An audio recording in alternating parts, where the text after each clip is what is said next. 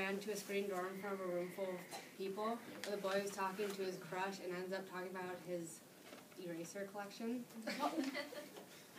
If so, worry not. Our awkwardness is a part of life, and everyone has worried about how not to be awkward at one point, and if you haven't, you're probably lying. Today I'm going to show you how to put yourself out there,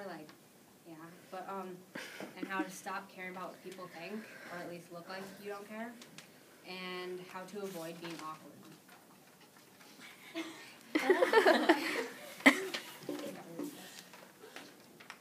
Okay, to put yourself out there, if you already feel too awkward to even know how to properly say hi to your next door neighbor, then the last thing you probably want to do is put yourself out there and spend more time interacting with people. However, the more time you spend with people, the more comfortable you'll be socially, and the less afraid you'll be of saying or doing the wrong thing.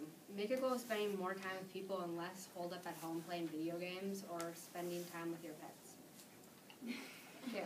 First, meet a variety of people through different networks, like school newspaper or sports, or get a job, get money, and learn how to hang out with people with different interests and backgrounds.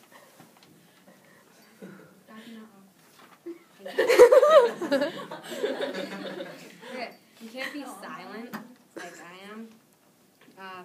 You can still be not putting yourself out there, even if you're in a room full of people.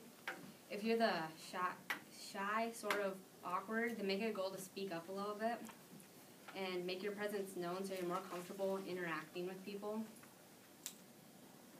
Okay. You gotta stop caring what people think, or at least you have to look like it.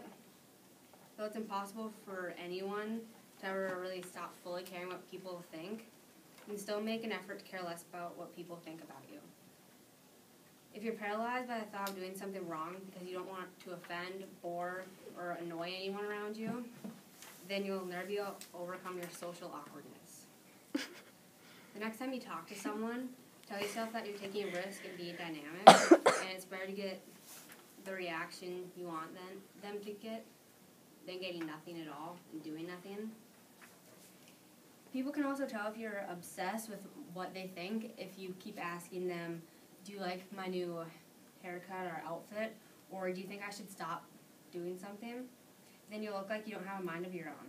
And if you stop caring what people think, you'll be on your way to developing your confidence. Working to meet your private goals and doing the things you love is a lot more important than pleasing the people around you. Okay, how to avoid being awkward? You have to increase your confidence. Courtney's doing that.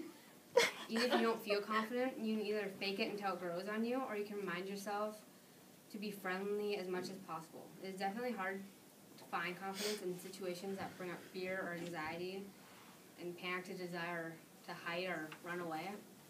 Like Sam had turned around. However, asking yourself what's the worst that could happen and trying to do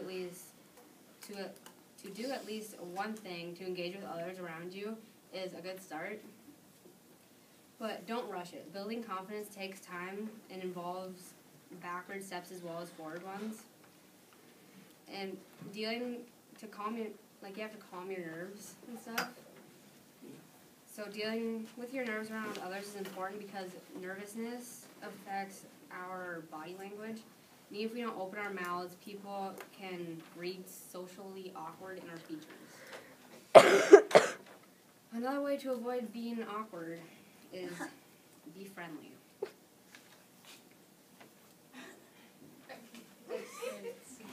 Assuming that someone else wants to connect with you and assuming the best about them from the start allows you to be more open and friendly toward other people. Being friendly will put others at ease, find ways to break the ice, and give others the freedom to be more open around you. So they won't just have to sit there and mumble random words when you're around them. If you're not used to being friendly, you should probably try it because it will help. It will grow on you as you realize that's a lot easier than maintaining a wary, cautious, and non-trusting front all the time. But when meeting someone for the first time, being friendly and rely on asking open-ended questions. Avoid anything too personal to avoid being a appearing nosy or having them being nosy back because you probably don't want them to know what you did last summer. Being friendly doesn't mean being gullible, and maintain your sense of awareness about people doing worrying behavior, such as like aggression or bullying. And look after yourself most of all, because you want other people knowing like what you did last summer. Nobody really wants to know. But today I've showed you how to put yourself out there. I've tried to show you how to stop caring about what people think. And I told you how to avoid being awkward, but might not really work because it's not working for me. So let's get social-ish.